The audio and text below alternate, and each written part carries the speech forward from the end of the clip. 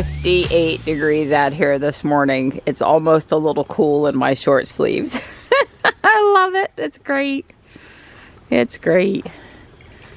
Oh, so late last night, my 4 hex cubes came off the printer, and I started 4 more hex cubes for my Lego minifigures, but I did not clean them or assemble them or do any of that stuff last night. And let's see, I was so sore from being bent over pulling stuff, vines, things out of the ground yesterday that it was really rough. Between 10 and midnight I was just really sore, and I didn't want to take anything for it, so I just grinned and bared it. But I was miserable. Even Don took off his wedding ring because his fingers were a little swollen and stiff. So not sure what we're up to today, but I got out a slab of ribs for dinner, and first up is get these guys all taken care of, and then I got to do yesterday's video. I didn't take enough pictures yesterday, darn it. When I'm really, really busy, I don't take as many pictures. Well, I can't touch stuff because of the potential for spreading poison ivy around. That's really what it is. What you hear? It's a squirrely. Hey, Panther. Good morning, buddy.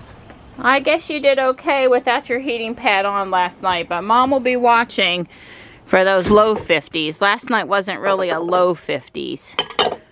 But if it's a low 50s, Mom's going to come turn your heating pad on for you. At least one of them. He's got a few. When you're, you know, the senior kitty, you have, let's see, there's 1, 2, there's 4 up here. Dog house is in the chair. Don't really need them all the time, but snowstorm or something. It's nice. I was pulling some stilt grass. There's a, you can't see it, a cement water fountain over there. I emptied the water out of it, cleaned it, refilled it, and you know, walked around. Didn't see any new deer damage. That was good. Like I said, pulled a little bit of stilt grass. It's amazing how much we've done and how many more areas I see where we could go do more. Like right in there, we could pull some more vine. Probably one a day. Out here where we go in about another 15 feet and clean vine up along that edge over there. I don't ever want to mess in there. It's very shady and it doesn't have the scrub, and it provides, you know, there's complete privacy, like there's no neighbor in that direction, even though there is. So I want to leave that alone. But anyway, no yard work today, although my body can't take it. Although I do feel better after bending over and pulling some stilt grass those first 10 or 20 bends of the day. Usually we're picking up trash at the park. They tend to loosen everything up. It's a good thing. Yes! You gonna help me with my editing again this morning? You were such a good helper yesterday. How did you end up with 2 bowls? I know what it was. When I brought in dinner last night, breakfast wasn't completely gone, and I left it just in case she would finish it, and apparently she did. So, hi. Hi. Good girl. Good girl.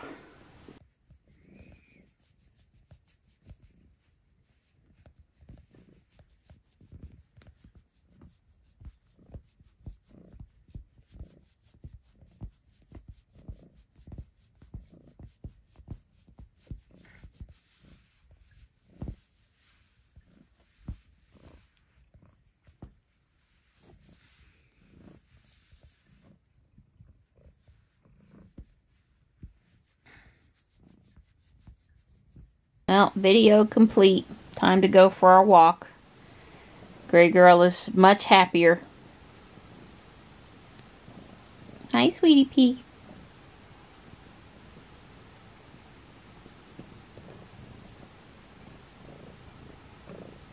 Make it just as comfy as you can get it. While Don was finishing up his coffee, I put on the parts that came yesterday. you know, I fixed the 2 windowsills on the back side, and I fixed the sunflower, and I fixed the green parts here, and there was an orange part missing down here, and I still don't have the macaroni, these 2 brown macaronis, but they're coming. But yeah, it's all the parts that needed to be put on. I guess I need to go get the one piece for here now, which I have. And I'll do that, or it's all fixed up. So I'm ready for the slopes. I'm like really ready for the slopes now, but it's nice to get both the sunflowers yellow. We're headed to the Greenway for our walk, just driving through South Park, and it's a great morning to be out there on the ball field. We're headed to the Greenway, and guess what's on the way to the Greenway? The garden hut! And Nelson's been posting some great pictures of new stock they've been getting in. Yeah, one of the things she got in was a ton of new Japanese maples, the ones that are tall and in these wooden planters, but there were some small ones too. I had Don get out of the car today. He's overjoyed to look at plants. It is a very interesting colored juniper. It's kind of shaped like a Leland cypress, but obviously not. Wow, it's really looking nice out here for fall. Oh, look at this guy. Yeah, very pretty. That's some kind of cypress here. It is a bald cypress, maybe. The one that loses its needles. Rose of Sharon out here in the sun. Oh wow, now that color is really pretty with the dark center, but look at this color. So pretty. Kitten, is that a real turtle? And I was like, where? And I'm thinking to myself, come on, Donnie, there's statuary all over the place over here, but it really is a real turtle. Yeah, he's alive. He's looking at me. Well, goodness, that's the most butterflies I've seen all summer. Pretty much. I've seen a few swallowtails down on our butterfly bush by the creek, and that's been about it.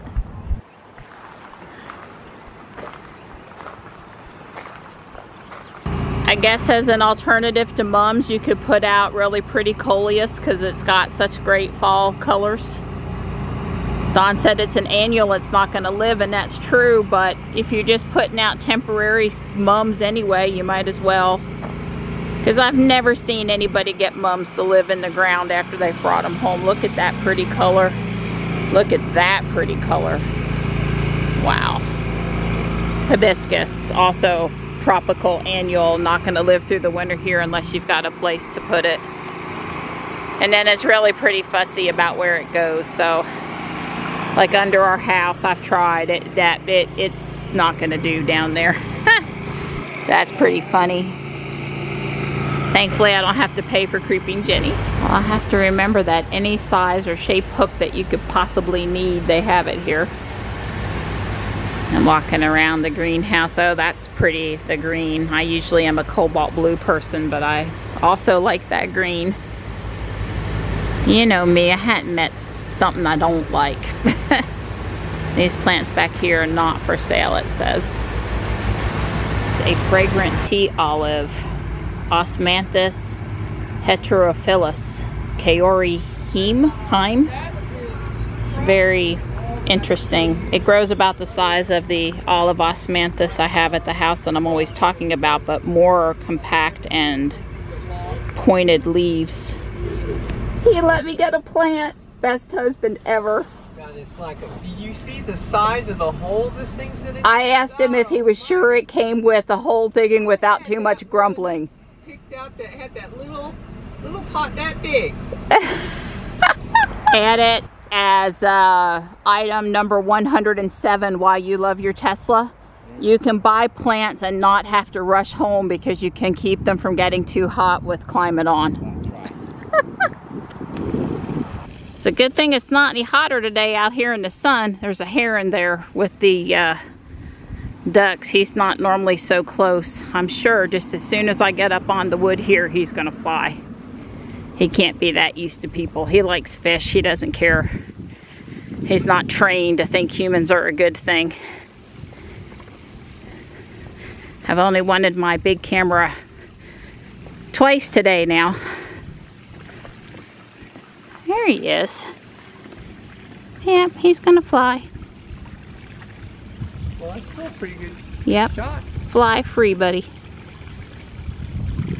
All right, it's Don's daily walk backwards talk. Right. And I'll try to stay within 3 to 5 feet so the audio is loud enough. Sorry about yesterday's audio in the woods being a little low. Yeah, well, Mary and I have talked about, she asked me to bring up something I read in the paper. You know, Saturday I don't get the physical newspaper. I have to use the online newspaper, and there's more stuff online. And so I was in the extra section, and they talked about the California, starting in 2024, is going to ban the sale of gas mowers, trimmers, chainsaws, blowers. So the yard tools. Yard tools. And that's all well and good, but the commercial people are basically pitching a hissy fit. And you would say, well, those big old nasty big corporations with thousands of workers doing landscaping, tough for them, but that's not the case. It said there's 51,000 one-person small businesses in California that are landscapers. So what we're really talking about is those folks are going to have to quit using gasoline shortly. Obviously the equipment they've got they can continue to use, but at some point it's going to wear out and they've got to go buy something. So I told Mary Ann, I think that it's misplaced. They really ought to give incentive. Oh, they're trying to talk about programs that they're going to have to help these people out. I would rather them have like cash for clunkers for homeowners. Get rid of all the gas-powered lawn equipment that people have in their garages, because the professionals are going to have a hard time because the price of batteries. I mean, it doesn't do any good to have battery-powered lawn equipment if you have to fire up a gasoline generator on your truck. But it's coming. Trucks that can charge your batteries. That's true, but again, back to the point, 51,000 one-person operations, they probably aren't driving brand new $120,000 pickup trucks. They're probably driving 15-year-old used pickup trucks that were commercial vehicles to start with. So I'm just saying, I think they ought to reconsider that. I'm all for electric lawn care equipment, but Right, we love our Ego stuff. If you've got, you know, a 2-acre or smaller yard, we can vouch that you'll be super happy switching to batteries, powered equipment. Our Ego stuff is great, but this is beyond the homeowner. Right, well, I have no idea. They did not say how many people cut their own grass. I just assume at this point, the way they were talking is everybody in California has a lawn care company. I don't know, but if that's the case, then I guess you have to go with the commercial. You can turn now. I'll let you off the hook. But if you cut your own grass, why not get the homeowners to give up their stuff first?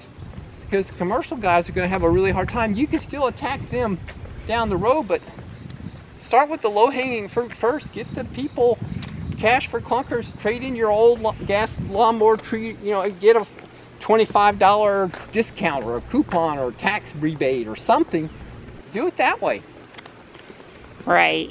Yeah, I don't like to see us go off in these directions with an assumption that these policies are just automatically should be assumed to be great.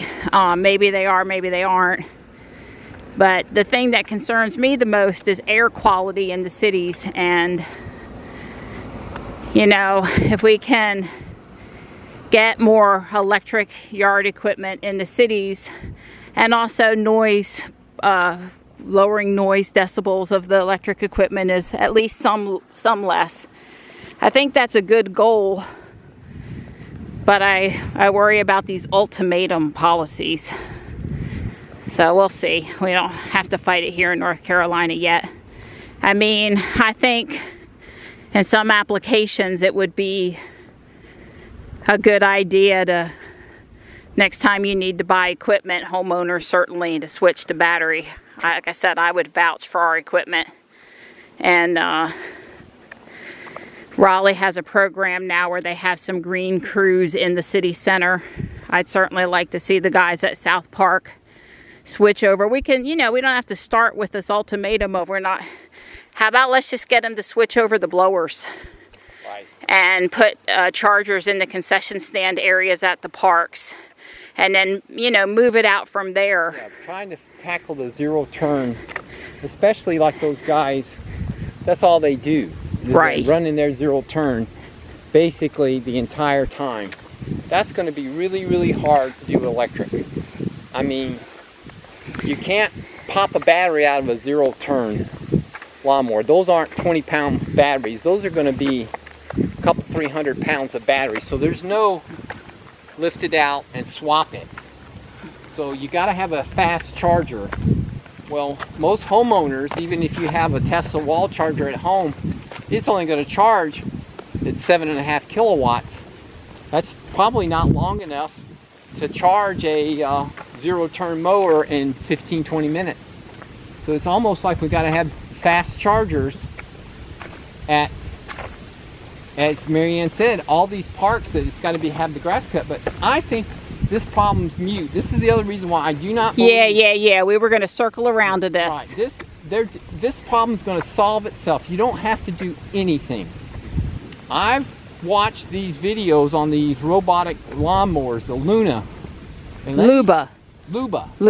Yeah, our friend Andy has one. Andy's got one. And I've seen, let me just say this, in 10 years, if they make as much progress in the next 5 years as they made in the last 5 years, in 10 years, the only crazy person will have a gasoline-powered lawnmower or landscaping service are the people who just want it that way. Because everybody else is just going to let their little robot cut their grass at night. Yeah, well, I hear around here it's hard to get people to come cut your grass on a consistent basis. Michelle doesn't cut her own grass. And over the last 5 years, there must be 10 different guys that they've hired to come do the grass, and to get them to show up when you want them and do the job that you want. In most cases, I think they just stop showing up for her, and then she has to go find somebody else. So if she could hire someone to come install the Luba for her yard, well, I think she would go. I think she'd go that way. I think these Lubas and these RTK, all those people, they better strike while the iron's hot, because Tesla's going to come out with a robotic lawnmower with vision and AI. You won't have to do it's just going to take the FSD software and apply it to the lawnmowers. If somebody hasn't already told Elon he's missing out on a big opportunity there, they should go get in his face. Someone he'll listen to, they should go get in his face about it. Right, that's exactly what's going to happen. So, as I said, it's the same thing with the light rail in 2016 when they passed that thing. I said, folks, before you even can get your first rider on that silly light rail, there's already going to be autonomous buses. And now, granted, there's not autonomous buses, but the UNC Charlotte has that little thing. Yeah, I forget what it's called, right? Cassie. The thing we rode at Bond Park. Right. There's one down at UNCC now. Well, how much longer do you think it's going to be before there's, instead of 4 or 5 big 40-foot diesel buses running around with bus drivers, that there's not a fleet of 30 or 40 of these little Cassie things running around UNCC. Right. Well, I would certainly prefer the smaller vehicles that arrive more often and have less trouble navigating city streets mixed in with passenger cars. Right. And then the other thing is, if you look at your whole transportation thing, then you've got all these little, instead of having buses, you just start with the low-hanging fruit and you keep the bus drivers to the places where you need them. But all these little ancillary things, you can convert them over to self-driving. So that's what I said, this problem's going to fix itself. Light rail isn't ever going to fix the problem. Yeah, we don't need to get rid of gas lawn equipment or these zero-turn mowers, can't you just see one of these little robo mowers at South Park? Oh, look at the drones. It just runs around inside the fence and keeps the ball field. Oh, look at it in the Ukraine. They don't send one little drone out there. They send 100 drones. Well, you're going to have 50 little lawnmowers at a large park. And these little, they may be the size of a dinner plate. I don't know. Right, I'm sure the size can come down, and if Elon gets involved, the price can come down to manufacture them. And so, yeah. Well, that's and just to say, they're all obviously battery powered, use GPS, have a little charging station, etc., etc. Well, there's going to be a mix. I mean, it's going to be, some of them will be great big robotic ones, cutting big parks, and then the little stuff like this guy right here. Yep. You know, what does he care? It starts cutting after dark and it gets done before he's done the next morning. Does he care it finished at 4 o'clock in the morning versus 3:30? It's just like charging an electric Mow car. your grass while you sleep like you charge your car. And all it's got to be is cheap enough for him to afford it. So it's all about the batteries. Straight in front of the walker or turn and run? Turn and run. And how many more are there besides this one? Oh, there's a baby or another one behind. See the baby. Yeah. Okay, I think just 2 does, huh? Yeah.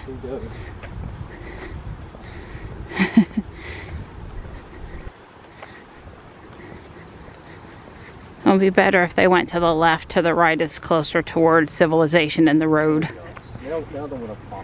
Yeah, I'll figure it out. Hey guys, I need my counter. I'm gonna do Lego. You're basically taking up the whole counter. Especially you. My bricks were in the mailbox, the slope bricks I need. Yay! I got the slopes put on and some of this brown built out, and all I can really say is these corners, all 4 of these corners are really tight, and it took me longer than you would have thought.